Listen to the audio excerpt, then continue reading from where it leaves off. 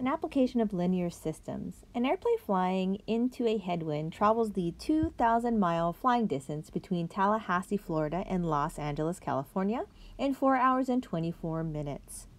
On the return flight, the airplane travels its distance in 4 hours. We want to find the airspeed of the plane and the speed of the wind, assuming that both remain constant.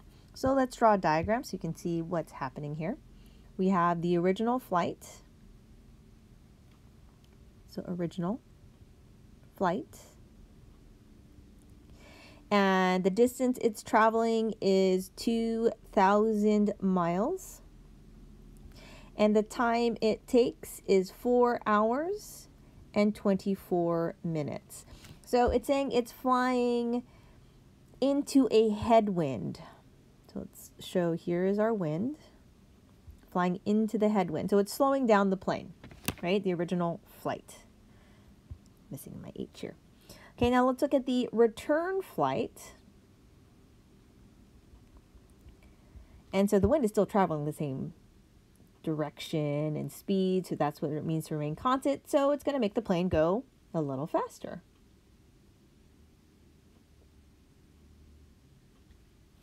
So this distance is still 2,000, but now the return flight is only 4 hours, right? So that it's making it go faster.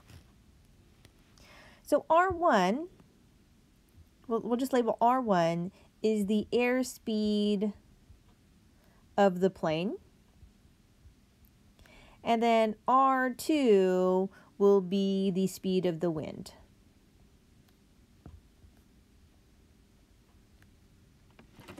So let's write an equation here. So original flight. On the original flight, we're going to have R1, the airspeed of the plane, minus the speed of the wind, right? So that'll give us a certain speed there. And so that equals the speed of the plane against the wind, right, on the original flight. So it's going to be slower, right? You subtract the wind because it's making it slower. Then in the return flight, it's going to make the plane go faster. So it's going to be the speed of the plane plus the speed of the wind, right? So the speed is going to be, for both, well, the speed of the plane will be faster. So this is speed of plane with the wind. I think they call it tailwind.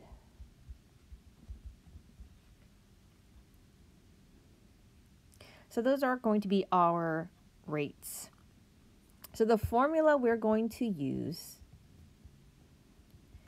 is distance equals rate times time. So we know from our equation here, or our word problem here, is distance is their 2,000 miles. The plane is traveling 2,000 miles each way, so that's the same. And then the rate, so our first rate is R1 minus R2 for the original flight. And then our second rate is R1 plus R2. Okay, so we have two different rates. Then we have the two different times. So let me just notate time here. So the time of the original flight we know is 4 hours and 24 minutes, or 24 over 60. And then for the return flight, that time is just 4 hours total. So we know distance.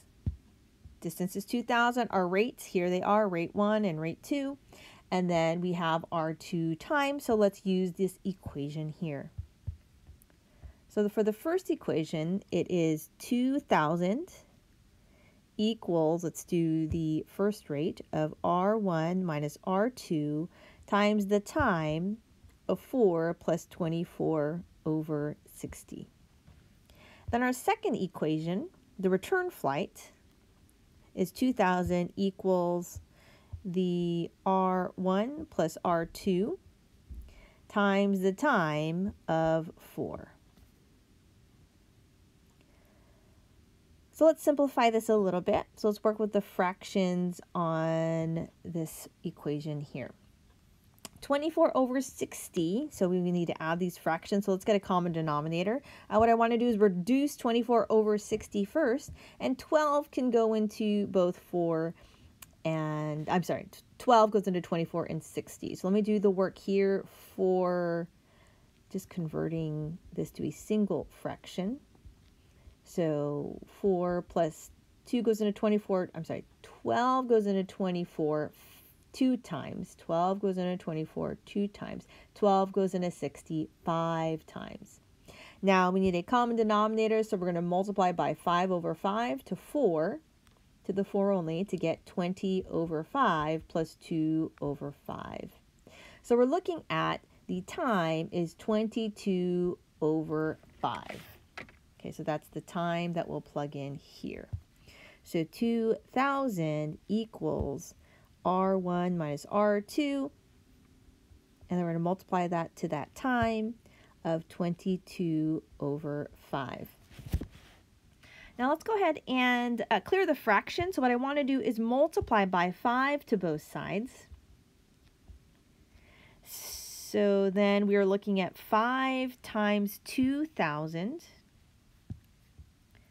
5 times 2,000 is 10,000. So I'm just trying to make this into nicer problems. R1 minus R2, and then times 22. I do need to distribute, but what I could do is reduce a little bit more. So I have 22 and 10,000 here. So what I could do is divide by 2 just to make it a little bit smaller. So 2 goes into 22 11 times. 2 goes into 10,000 5,000 times. So for our first equation is 5,000 equals R1 minus R2 times 11. And then let's distribute that. So 5,000 equals 11 R1 minus 11 R2.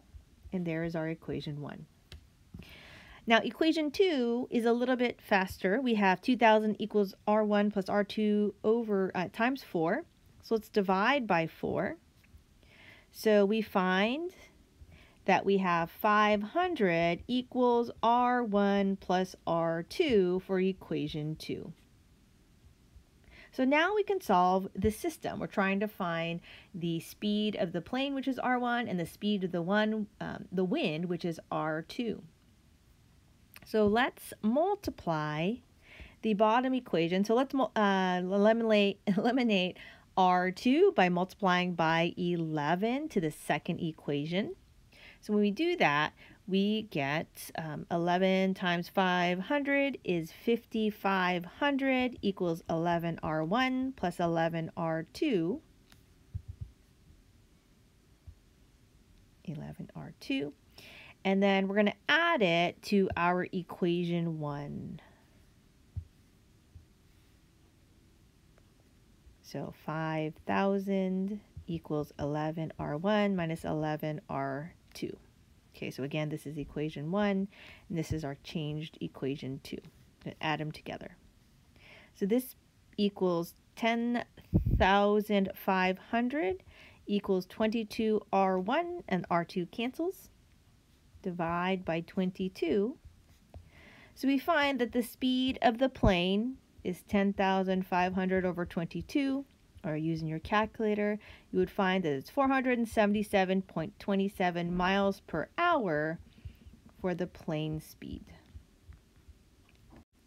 Now let's find the wind speed. So we know what we need to do is plug in R1 into one of the equations. So I'm going to plug it in into the original equation 2. That'll be, I think, a little faster to solve. So 500 equals R1, 477.27 plus R2, so subtract 477.27 from both sides.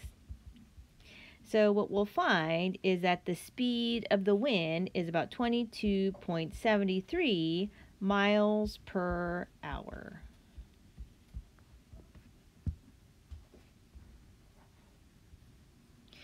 So go ahead and try out this example here. In example 8, the return flight takes 4 hours and 6 minutes, so it's pretty much the same problem. The only difference is the return flight is 4 hours and 6 minutes.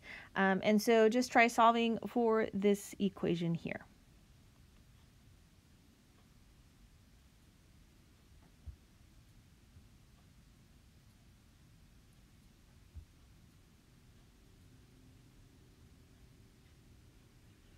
So if you tried it out, you would find that the airplane speed is 471.18 miles per hour, and the wind speed would be 16.63 miles per hour.